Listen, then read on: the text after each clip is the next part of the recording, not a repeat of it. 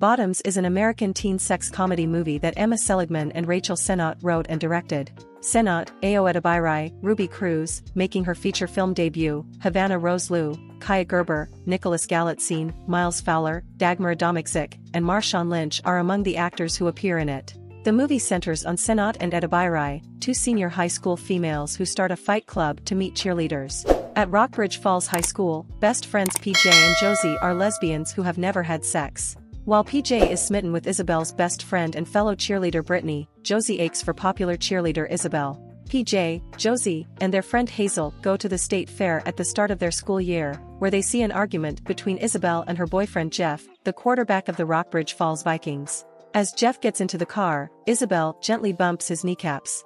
Jeff collapses to the ground while acting seriously hurt. When school started, reports started to circulate that PJ and Josie had physically fought Jeff and had spent the summer in juvenile jail together. Josie makes the untrue allegation that they were only practicing for a feminist self-defense club when Principal Myers threatens to expel them. Though they genuinely intend to utilize the self-defense club to get gorgeous girls to have sex with them, PJ and Josie decide to truly start it in the name of female empowerment. They seek the advice of Mr. G, a reckless instructor who is presently going through a divorce. While PJ and Josie keep up their deception that they go to juvie, the club gets closer through their chaotic and violent practice. Hazel informs PJ and Josie that she saw her mother having sex with Jeff. Isabel is informed by Josie, and she separates from Jeff in front of the students in the cafeteria.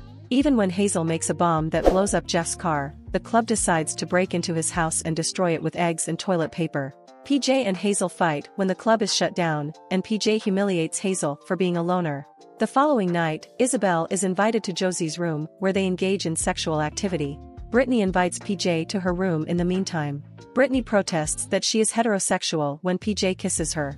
Tim, a fellow Vikings player, challenges Hazel to a fight during the pep rally for the impending football game against Huntington High School, which leaves her seriously hurt. Later, Hazel exposes the fabrications PJ and Josie's fight club was built upon, publicly humiliating them. Following a verbal altercation, PJ and Josie are shunned by their classmates. Rhodes, the babysitter she had as a child, responds to Josie's request for advice by disclosing that Huntington plans to murder a Rockbridge football player during the forthcoming game. In an effort to stop this, PJ and Josie rebuild their friendship, reconcile with Hazel and the other club members, but are unable to enlist Isabel and Brittany.